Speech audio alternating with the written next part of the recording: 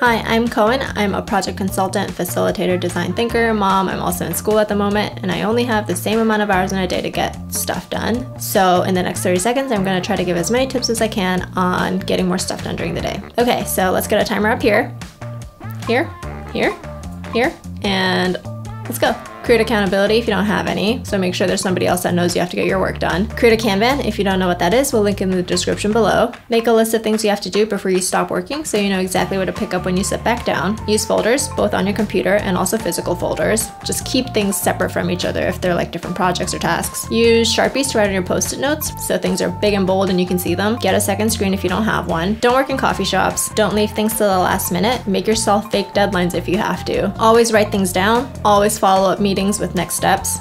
Hope this was helpful. If you have any questions, let me know. You can leave a comment below, send me an email, send me a message on Instagram. But yeah, just some tips and tricks to help you get more stuff done during the day.